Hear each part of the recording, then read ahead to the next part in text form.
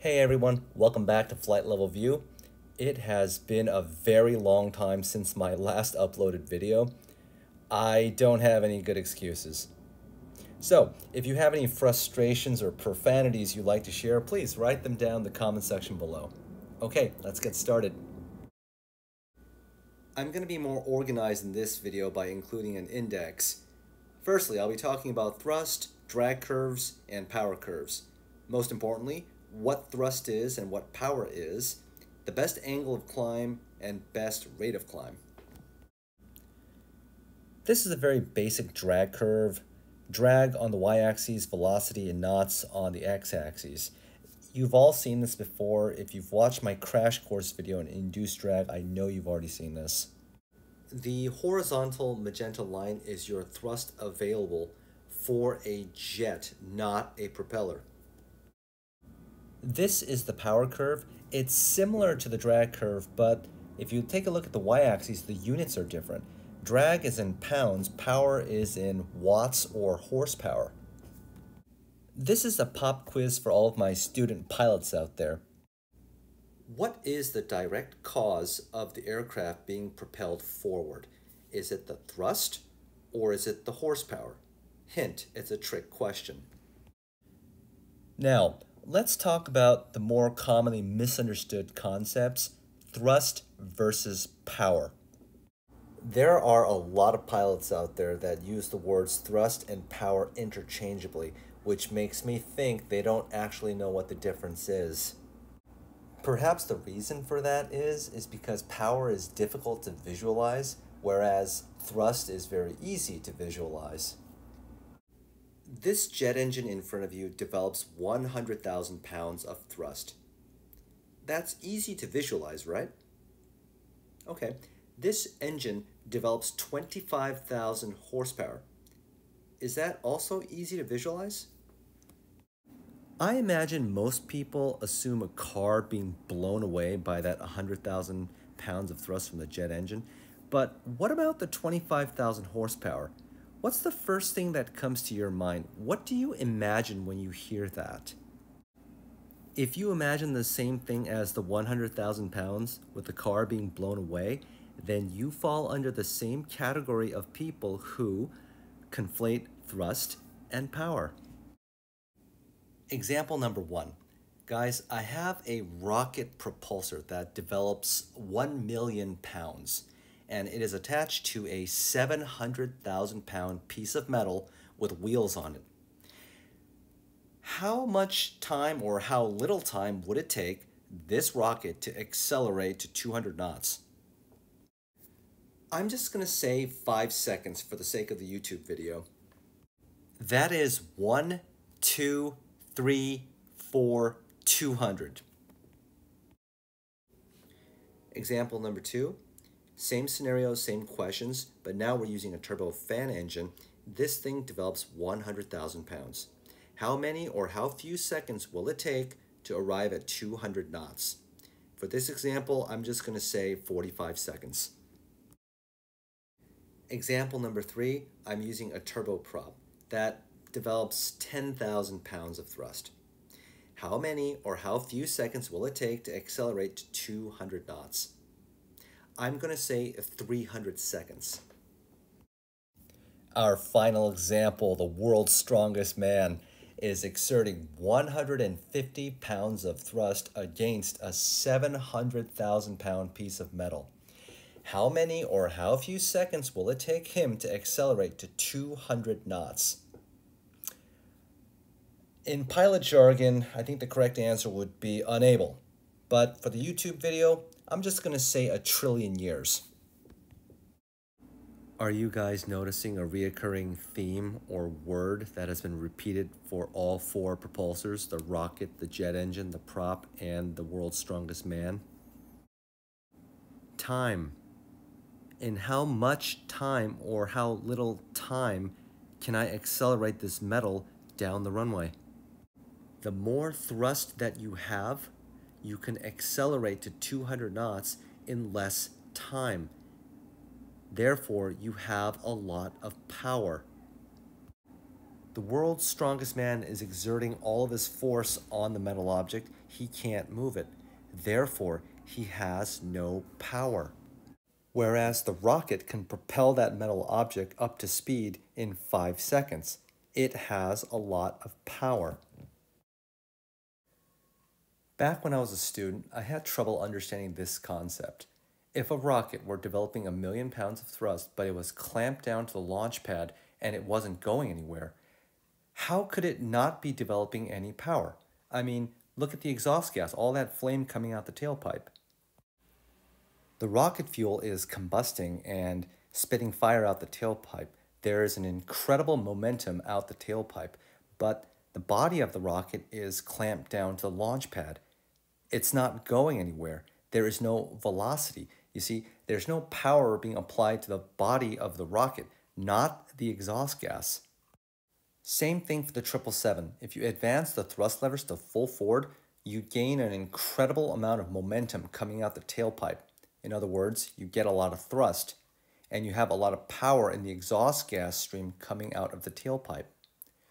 But you're stepping on the brakes. This airplane is not moving. There's no velocity. Therefore, there is no power being applied to the body of the 777. Now that you understand the difference between thrust and power, let's talk about climb for jets and for props. I have 4 graphs drawn on the slide in front of you. 2 belong to the propeller and 2 belong to the jet. The top 2 are thrust or drag curves. The bottom 2 are power available or power required curves. There is a careless notion out there that jets develop thrust and props develop power. So does that mean that jets don't develop power and props don't develop thrust? Thrust and power go together, kind of like mass and weight go together.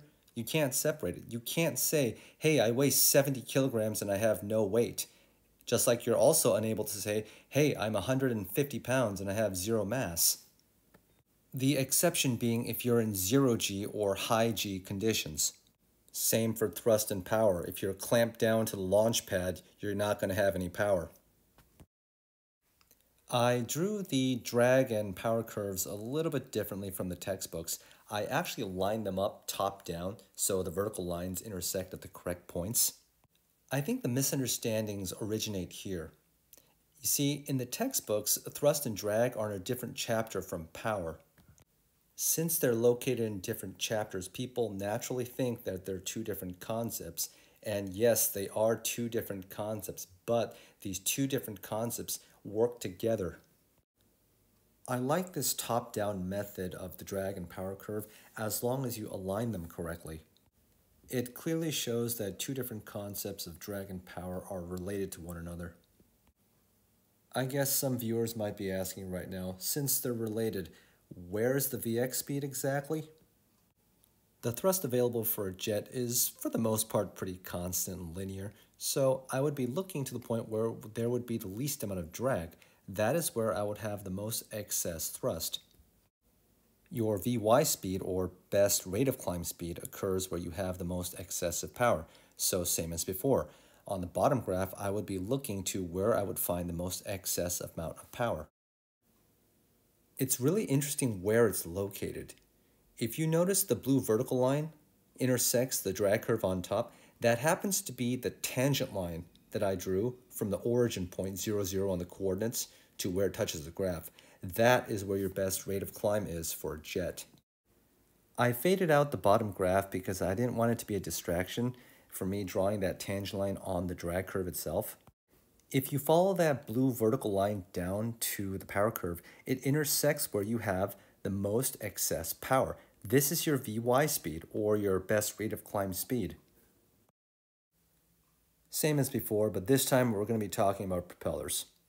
The only thing really different about these 2 graphs are the magenta lines. If you look at the top, the thrust available, and the bottom, which is power available, they curve differently compared to the jet.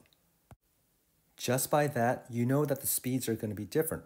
I mean, the graphs are different, so obviously the locations of the speed for the props are going to be different compared to the jets. Just like before, I highlighted the power curve on the bottom and grayed out the drag curve on top. A propeller's primary reference is shaft horsepower and jets are thrust. I'll go into more detail on that on my next video. Is going to be specific fuel consumption and best range. For a propeller aircraft, you would draw the tangent line on the power curve and not the drag curve. And where the tangent line intersects the graph, where the vertical blue line is, that would be your VY speed. And it just happens to be your LD max speed. Your VX speed can be found at minimum power. That is where VX speed is for a prop. And I am absolutely certain I've triggered a bunch of student pilots and a bunch of CFIs. They're probably saying right now, listening to this, oh, this guy doesn't know what he's talking about, he's full of it.